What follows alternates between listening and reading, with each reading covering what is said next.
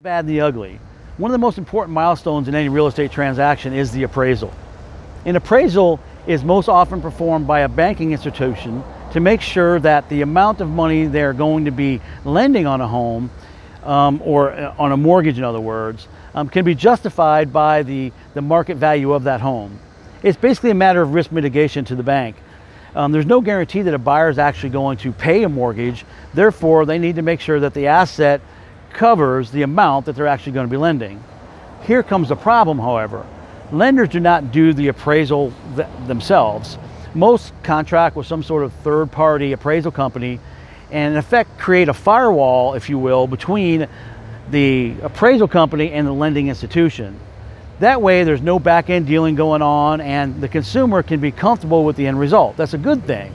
But because it's a third-party company, the lender does not control the process. Sometimes this can, and it often does, create issues with time and value. Unfortunately, because of the pace of the recent market, many local appraisers and national appraisers are overbooked and is creating a lag in appraisal times. In order to combat the possibility of an appraisal coming in late, we are advising all of our sellers and our buyer clients to ask for a minimum of a 45-day period to complete and close a transaction. An appraisal that comes in late, the day before closing, or even the day of closing, or sometimes a week or even a month or more later, can have severe financial implications, not to mention a lot of stress involved for all parties.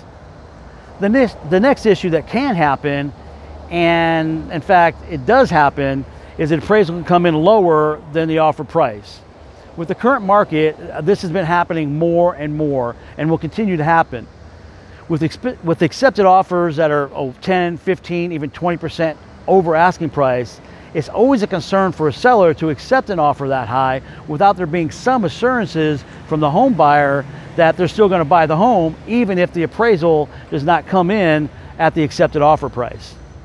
We are advising all of our sellers to consider accepting offers that have either an appraisal waiver, meaning the buyer is willing to purchase the home regardless of the appraisal price, and which results in the buyer having to make up the difference, or we ask buyers who offer an amount that they are willing to pay to ensure that if there is a gap, that the amount of that gap gets mitigated by the amount of money that they could offer. Say, for instance, an additional $3,000 or $5,000 or maybe even more. Buyers, this is important. If you're having trouble getting your offers accepted, consider offering some appraisal gap coverage with your offers. I know you're not going to like it, but it's almost necessary in today's market. We have done this very successfully with a lot of buyers in the past, and we've won a lot of deals this way. The best possible move that you can make, however, to ensure the appraisals are done on time and the value reflects the current local market is to consider using a local lender. Many large internet-based lenders use appraisers and appraisal companies that are not local to our area. They don't take in consideration local market trends and they're not familiar with individual neighborhoods.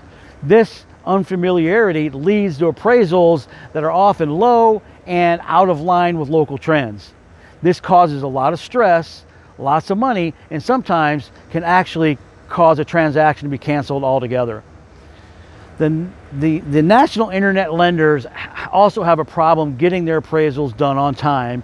And I've personally had appraisals on transactions come back a week, a month, and even almost 70 days late.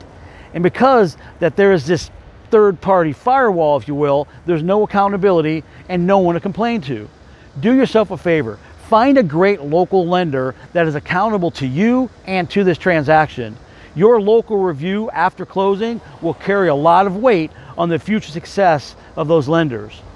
Appraisals are just one part of the process, but we can make sure that it runs smoothly if we take the time to learn some of the lessons along the way.